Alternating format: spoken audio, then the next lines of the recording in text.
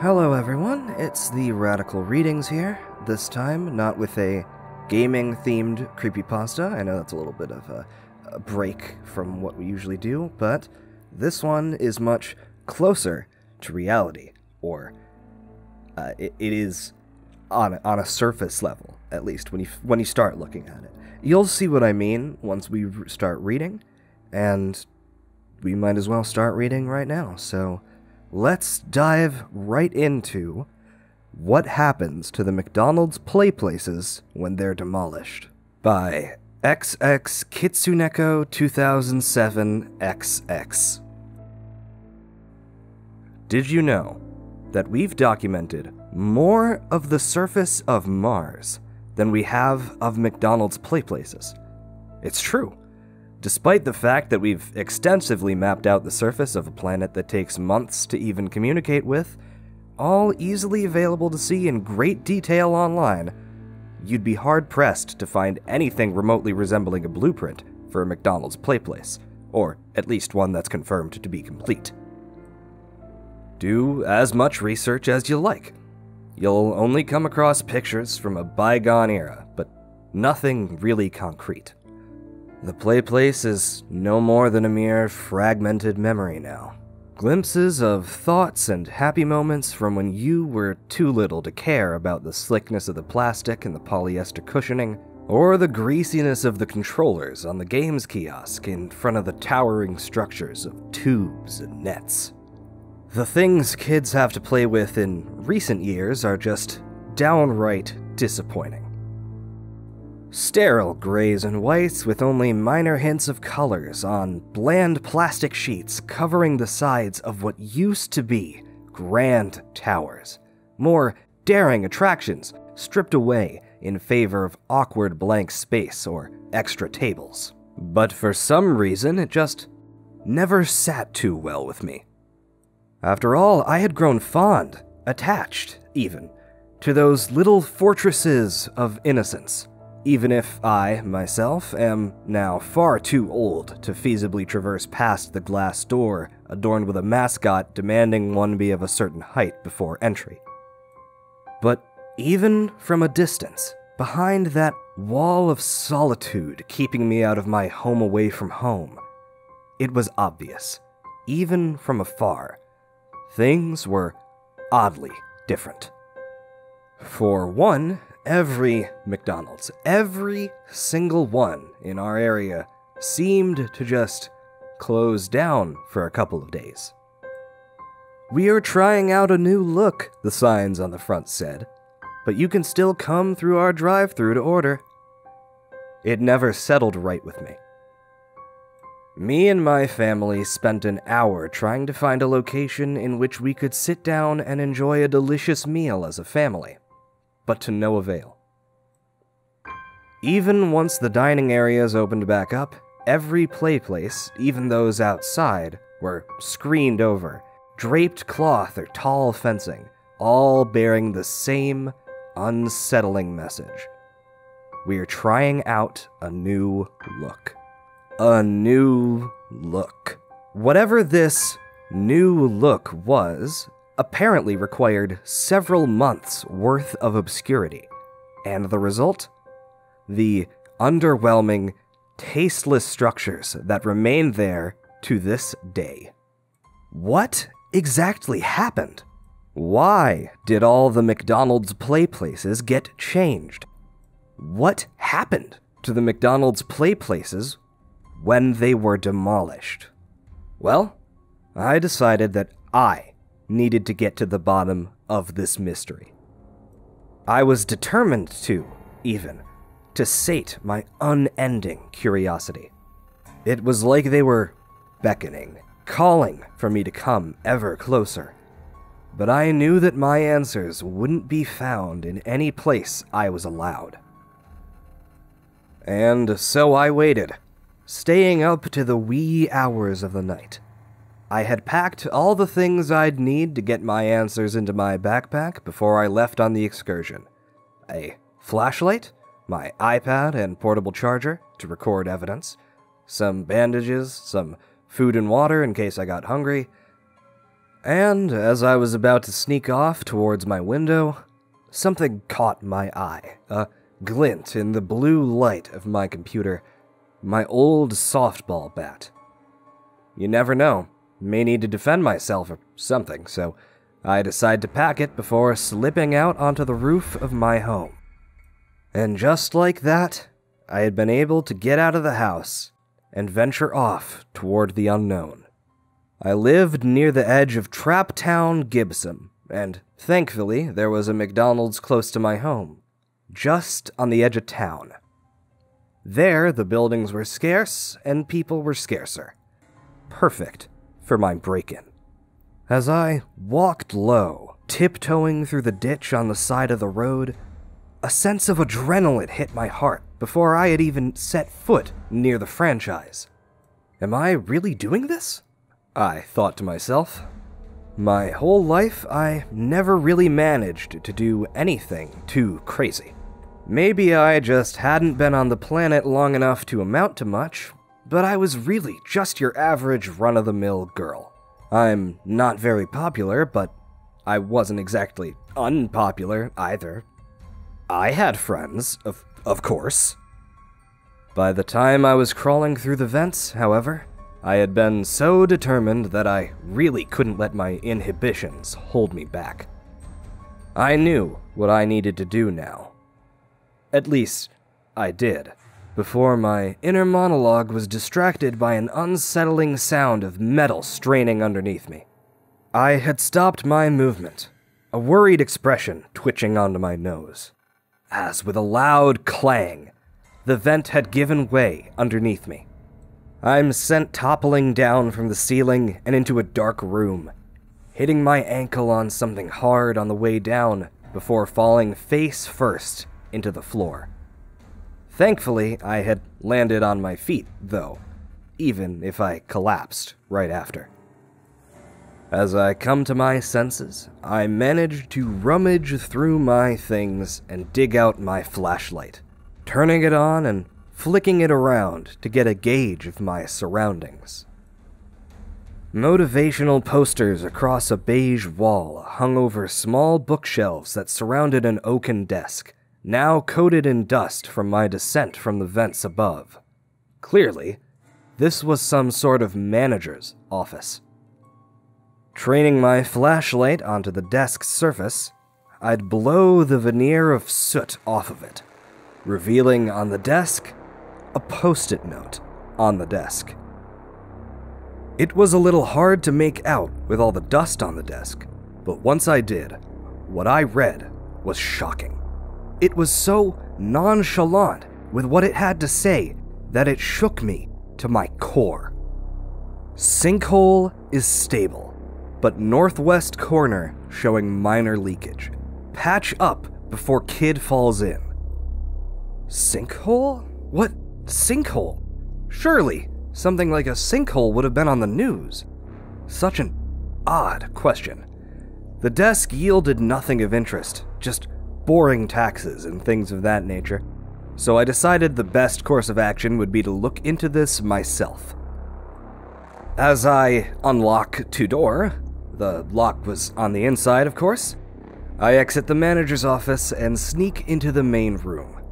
Empty, thank goodness. I take every precaution to avoid the kitchen.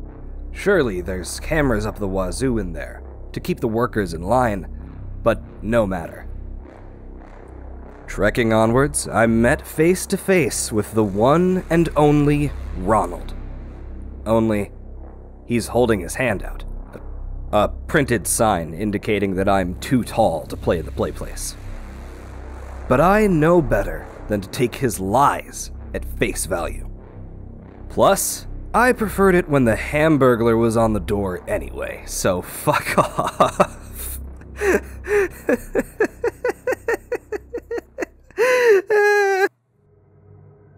I push the door open and start to look around. And God, it's even more depressing face to face. The dreary gray everywhere catches the light. Where was the sneaker keeper? The game kiosk? This Playplace was no play place of mine. Until I noticed something weird. A drooping bit of the carpet past the little net wall that keeps kids out. Off in the corner, sinking into the floor. Was this the lead? But if it was, how would I... Of course. My bat. Of course.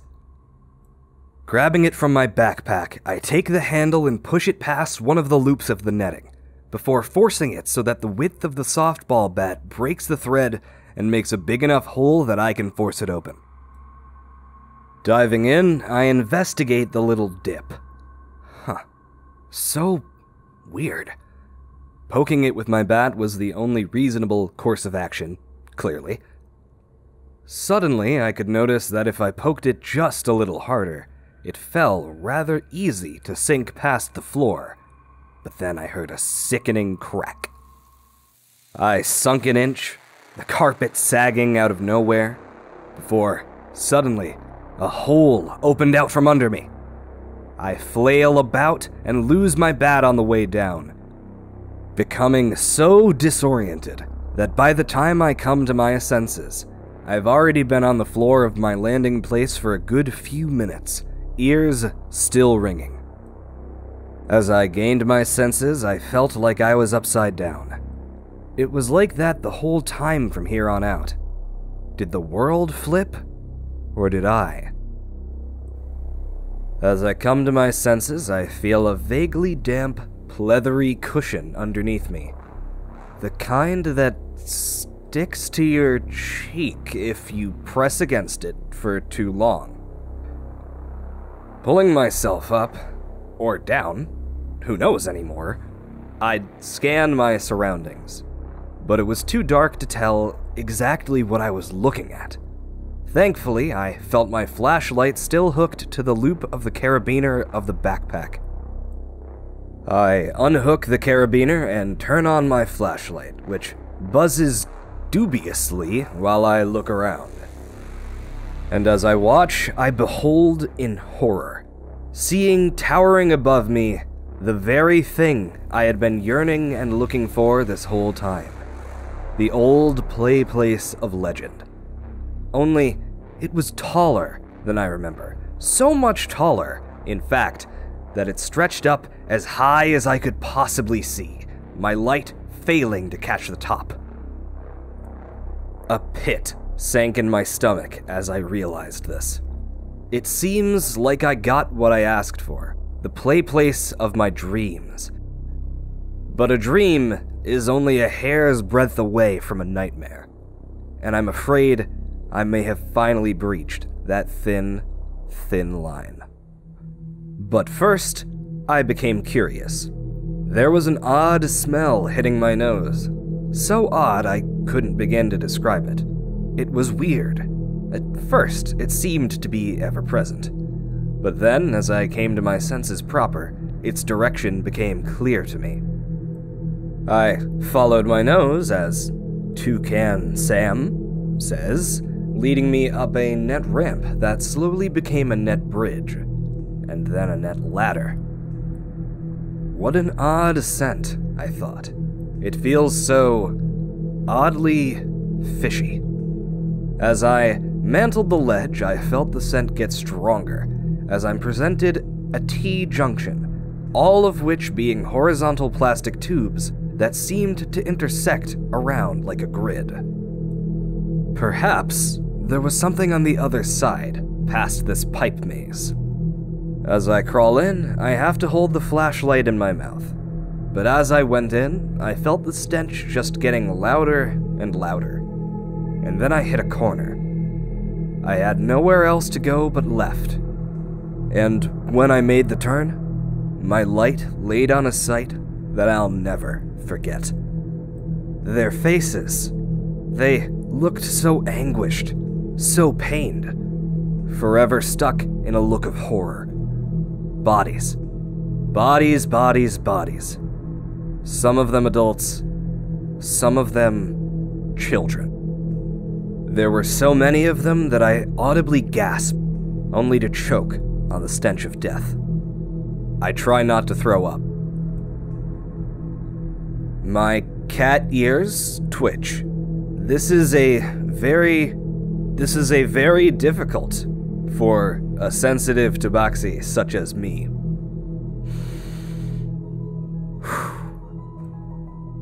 I have to immediately backpedal to avoid getting any dubious moisture on my fur after noticing the puddle in the middle of the pipe. And after that, I curled into a ball and wept for hours. Whatever was on the other side of those tunnels now felt a lot less appealing to look into. I decided to turn tail and retrace my steps, going back the other way. I wasn't sure if it were day or night because I could hear the sneaking of sneakers on the very floor beneath me. The sounds of children playing merrily squeaking from the muffled padding I was standing on. They were truly up there, and I was down here? I felt so alone. I could hear people so close, but I couldn't find a way to breach. I tried banging and screaming and clawing, to no avail. Thankfully, I can still reach Wi-Fi, so I'm writing this as I speak. Although, days have passed, and through all my wandering, I've started to grow so weary. At one point in the tunnels, it became clear I wasn't alone, and I've been hiding in the crawl space behind a rock wall for several days. I can hear clicking, and sometimes I can't tell if it's humanoid or not. Maybe it is a humanoid. Just a human so far gone that they could never sound the same. I cry myself to sleep, feeling myself starve to death. It's getting so numb. I can no longer hear the kids playing. It's getting hard to even type this message. But that clicking seems to have given way to the sounds of boots shuffling closer, the ripping of fabric, some distant shouting. Am I truly saved? All right, everyone, that was an experience, you know? It started off okay. I will admit, it started off okay. The writing really went downhill towards the end. I'm not sure why. It's like it just kind of collapsed in on itself. But yeah, that's what happens to McDonald's Playplaces once they're demolished, apparently. So think about that next time you go and order a Big Mac. Make sure to like the video and comment and subscribe if you enjoyed it, and I'll see you next time.